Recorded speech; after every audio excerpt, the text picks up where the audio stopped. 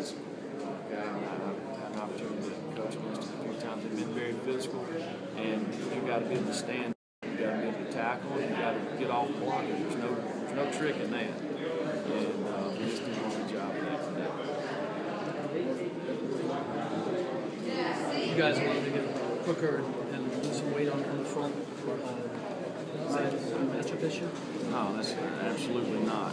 It wasn't a matchup issue against Arkansas. It was a choice today. Florida had to fight in Georgia. That's on the defensive coaching staff. Jeremy, was there anything you saw in the last week that would tell you, this could happen today? No, absolutely not. But we're still dealing with 18 to 21-year-olds, and you got to kind of keep the hammer down at all times. You can't ever get comfortable. And the big thing that we got to do is first of all, just give Florida credit. They whipped their tail today. They outcoached us. They outplayed us.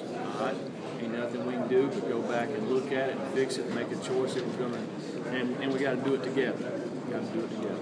You guys made so much strides in the last several weeks. How hard will it be to kind of pick it up and get these guys' minds right again? I think, again, that's a choice that we got to make. Each individual's got to make a choice. Do they want to, look reality in the face? And, we didn't play very good, and we're going to do something about it, or we're going to continue just to let it happen.